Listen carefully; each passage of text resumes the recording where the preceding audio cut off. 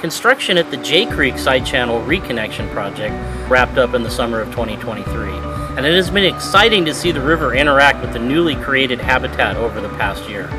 In the fall, after construction, water entered our engineered side channel for the first time, and the fish immediately moved in. Hundreds of juvenile fish, including Coho salmon and striped dace, have been spotted weaving through the lattice work of the wood structures. We've also spotted beaver activity and worked with students and landowners to install beaver caches, which are piles of tasty sticks, to sustain and attract beavers to the site. Access to side channels and floodplain areas is critical for the survival of our young salmon and steelhead. They need these off-channel habitats to rest, grow, and eat so they are strong enough to make their journey to the Pacific Ocean. Once the construction dust settled, we treated noxious weeds like blackberry and knotweed throughout the project site.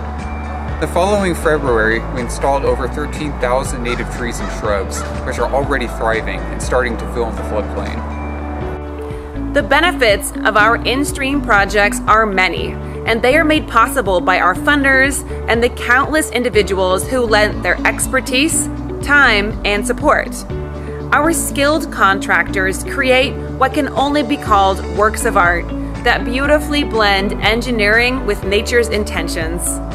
We are also deeply thankful to the families who voluntarily agreed to allow these projects to occur on their land.